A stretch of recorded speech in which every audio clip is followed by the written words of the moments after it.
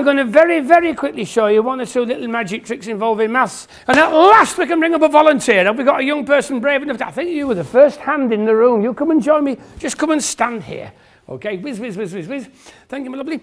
Can you think of any number you like in your head between 1 and 16 and don't tell me what it is? And it has to be a whole number.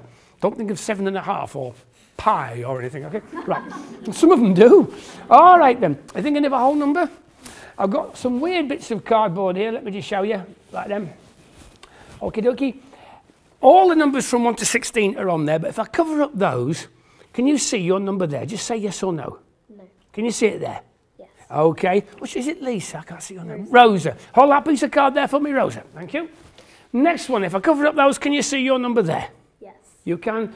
I don't know what our number is. I'm just making sure her number is on the top half of the card. So it's definitely there on top half of the card.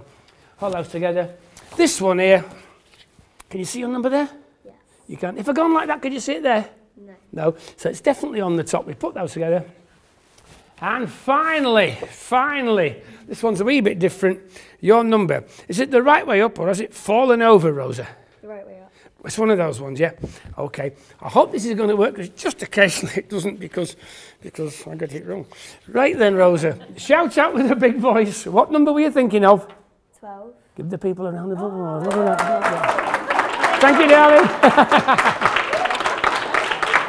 Wait.